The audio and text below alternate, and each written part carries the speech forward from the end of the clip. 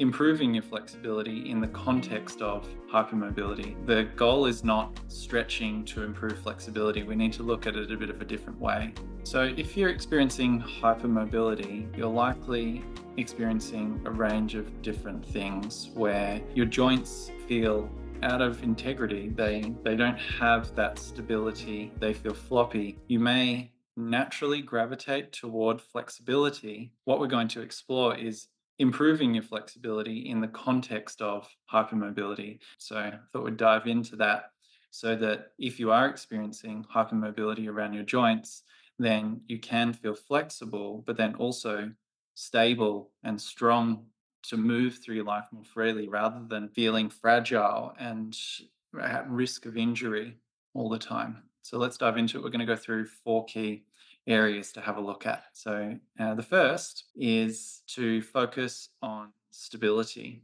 I'll hand over to you to start, Marcus. Yeah, and stability is just a big word. Just when we talk to a power lifter, there is some other context to stability. Yeah, we are mainly talking about stability, especially around your joints and around your spine. So you have a general feeling of just keeping your body in a specific alignment and not getting too floppy Mm, and just get a sense of a feeling. How does it feel like to have a stable body? A simple idea can be just standing beside a wall and then creating tension in terms of pushing against the wall and feeling the body, how it is feel like if the body's just creating this structure where it is not pushed away, just as mm. a practical point of view.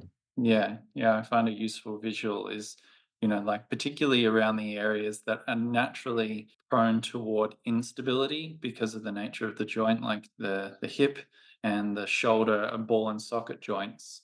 And Yeah. like if we look at that, what we're kind of looking at here with stability is in the case of hypermobility, there may be more space for the shoulder bone to sit in the shoulder capsule and the femur, the leg, to sit in the capsule and to kind of not be able to be stabilized in that joint. So what we're kind of talking about is as you're going into a stretch or a flexibility practice to bring the focus toward what can I do to actually stabilize that joint in space. And it reminds me of working with a lady who was a dancer and gymnast, especially when she was younger. And, she had like full splits in every direction and back bends and all of that sort of stuff. And you would look at her and go, whoa, like she has amazing flexibility. Her body must feel awesome,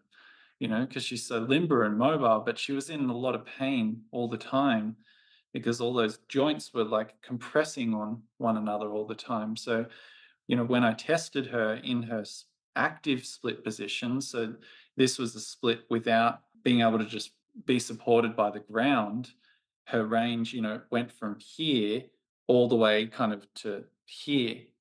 And so, Yeah. like, that was our starting point. That was her stable point. As soon as she started to go further than that, everything started to shake and wobble, and then, like, she would compensate and all of that sort of stuff. So, we want to kind of look for not your maximum end range, but the range that you can stabilize in to start and then building from there. Yeah, so keeping the body in place when you're in a starting position, for example. Yeah. Yeah. So that's a really key principle, and you may find, I do notice that a lot of it's more common in my experience for women to be hypermobile than men, generally speaking, and in that case, you may find that you gravitate toward practices like yoga, particularly like yin yoga and all that sort of stuff. It will feel easier and more natural for your body, but that's not always what your body needs. Often it needs more of a yang approach.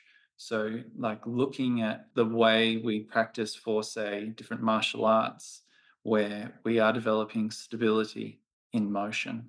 Now, this can be a really useful way of looking at it.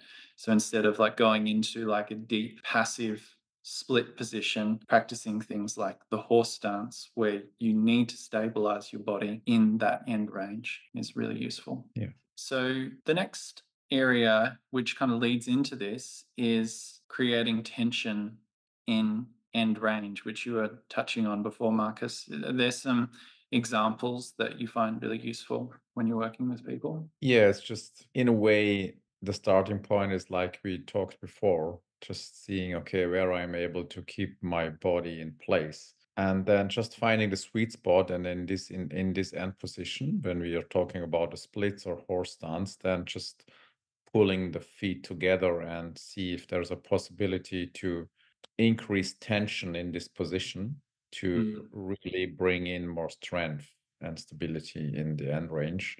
So the nervous system is learning, oh, this should be an active position where which is usable Mhm. instead of just going for an feeling of relaxation. It's really about creating tension Mm. con so Yeah. we are able to use those ranges in our daily life, in our sports, and not just to do the splits. Yeah, yeah. I think that's really useful when we're looking at flexibility, because if you do gravitate toward flexibility and you have a goal to that is associated with feeling better in your body and you're missing that piece of stability, then that's where those challenges can happen. And in addition to what you were saying, was the feeling will generally be for you, it will be hard, like it will feel like your like muscles are burning and fatiguing, and it will feel like strength training, because it is more of what you need in that case when you are hypermobile, like being aware of how the joints are positioned. If, say for example, like your elbow extends, I'm not going to say past normal range, but like beyond kind of that common range, where then the Yeah, joint can, and this is to not create a problem or then shaming of, your body and how it moves, but we're looking at how can we, let's say, even if we were in that end range, how can we create tension so that we can then move rather than just flop block. into Yeah. that end range. Yeah, when you're a weightlifter, you have an advantage if your elbow is hypermobile. It's easier to stable the weight. Yeah. Yeah. Yeah, so it's kind of like it's looking at, whatever it is that you want to do in your life, and I really do like to focus on, we each have a body, and we get to choose, how we develop that body to support us, navigating through life as this wonderful vessel that we have. And so putting it into context of what are the movements that I would like to do in my life. That might be for a sport, that might be for a hobby, that might be for just day to day living. And then Yeah, as I go into those ranges, am I able to create tension in those ranges? Where are my endpoints where I'm not able to, where it's sort of like I lose body control in those ranges. And that's a useful context to then look at, okay, then how can we reverse our flexibility practice, reverse engineer it in order to support those things first. So rather than just like it's about an end goal of becoming more flexible, it's looking at how can I become more stable, be able to create more tension, which seems like the opposite to flexibility in the yeah, movements that I want to do in life, and then explore further from there. yeah. That's a Yeah. great advice. Yeah. So the third point, it's about movement transitions rather than positions. And this is really important, because often we think about flexibility and we have an idea of these end positions and that equals flexibility. But what we're talking about here is developing an ability to transition between them. Yeah, I just have a perfect example. I work with a pro hockey player, and he was really good in doing different stuffs like all the mobility drills and moving his hips in all different kind of rotation positions, what my body is not able to. But he was in hip pain, Mm, and my hips are free of pain. And the only thing we started to add is movement transitions, like using the tiger stance, the gliding tiger. So it's a bit of a wider horse stance or a side lunge, and keeping the position low, creating this tension and moving from left to right. Mm. And we were building up his capacity up to 5, 6 minutes and then adding some weights because his sport is very intensive. And after 2 or 3 weeks, his hip pains were gone. And his feedback was, I feel I feel more stable on the ice when I'm skating, and I'm feeling more stable or the stablest in my whole career. And he's playing hockey for nearly 20 years now. Mm. Was just adding these movement transitions into Yes. his mobile hips. So it can be really like a magic if this is the case to focus on. Yeah, I think that that brings up a really useful point too around you may not be hypermobile around every joint in your body. Yeah. There may be some areas which are hypomobile, so like they feel quite tight. And then there's other areas which feel quite loose. And, I like the example that you used there of using positions that create what I would call a closed loop or a closed Yeah. system.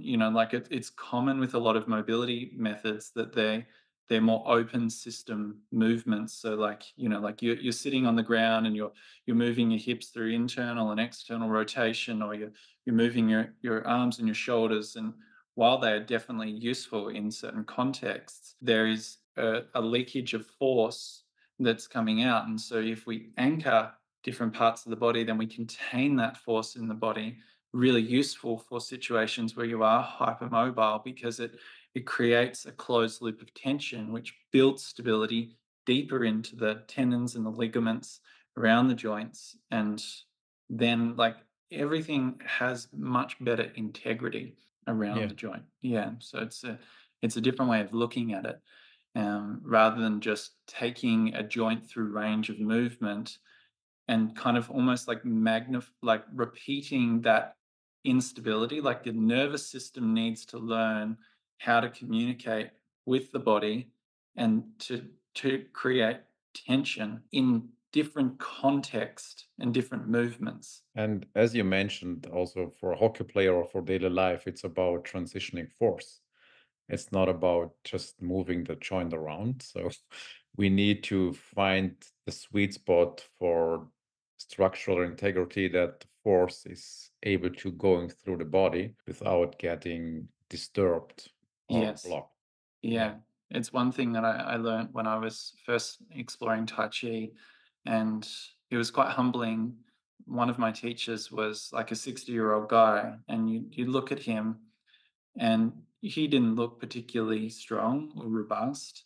But the thing that I wasn't able to see at the time was his level of like structural integrity.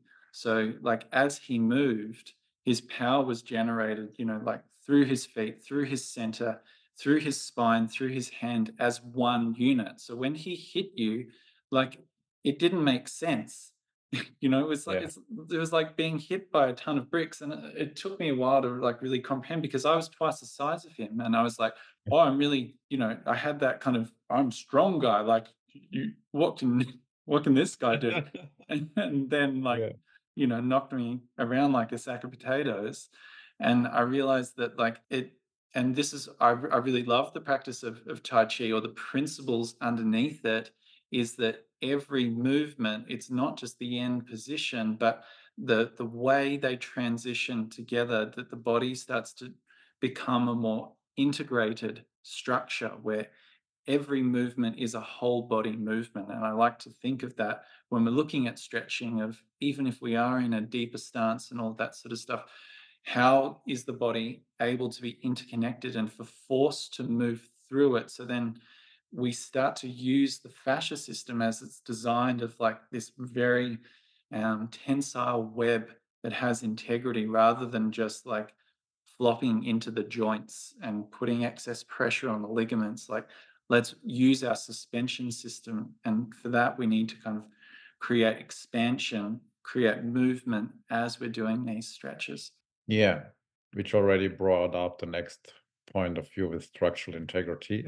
Yeah, yeah, yeah. So, Yeah. so, so the fourth point, yeah, is around the mind factors of Yeah. this. And the often in the cases of hypermobility, you may notice that it's the body is a reflection of your mind in this case. And so, yeah, would you like to? You had a thought that I want to let. Yeah. Yeah. And when we just look at this scenario of hypermobility, it's just like to bring it into Bruce Lee's famous wording, like be like water, water can flow and water can crush. And then often those people are unconscious be more in the flow space, or where they just do their best to go around challenges, to not go into conflict, to just be there and find their way without resistance. Mm, But in case of living a fulfilled life, it's more like really sometimes standing up and bring your thoughts, your intentions, emotions into one line, align them, and just keep moving forward. yes. And this, in a way, the reflective process of what we already were talking about with structural integrity can be Yeah. just a Yeah, and I think there's some really powerful overflows. Like that's one of the things I love about working with the body is because of the parallels it has to how we can navigate life if we allow our practice to be that way. If we really do yeah, bring it into the context of who we are, and so, like, yeah, in situations when you do start to develop that sense of integrity of like, okay, here is a challenge. I'm not going to then let this external variable navigate me. Like I can face into it and work with it. It's uncomfortable, it's challenging. And that may then be reflected of here I am in a relationship or a social situation, and I feel my sense of like truth being pressed upon. And then maybe I want to like adapt and morph myself to please that person or yeah, change myself to avoid that conflict in that environment. And this moment of realization of like, actually no, I can stand my ground here, this is important to me, and I've yeah, got me building evidence and reference materials for that in the body.